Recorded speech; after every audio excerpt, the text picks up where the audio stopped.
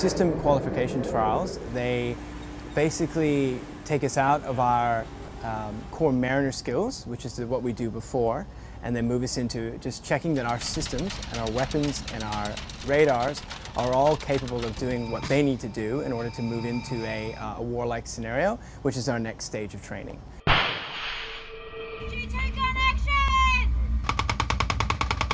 So we go out, we test our firings, we test our fire control systems, we test our radars to ensure that everything will come together and click correctly when it needs to go off. Let's go! Do we have confirmation of fire? In order to fight and win at sea, we need to be able to recapture compartments that are lost and get back capability. So if we get some damage, we lose the capability, we lose the ability to engage the enemy and continue on with the mission that we've been given. So in order to combat that, we need to get really good and proficient at taking back those compartments and regaining that capability in order to continue on with what we've been directed to do.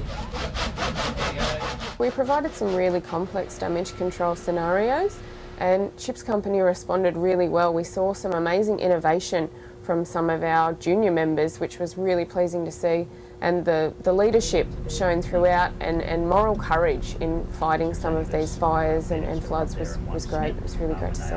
This week and the training that we've been doing and moving forward from now is about making that team work together so that we can be ready to conduct missions as required by this government and carry on with the work that they detail for us to do.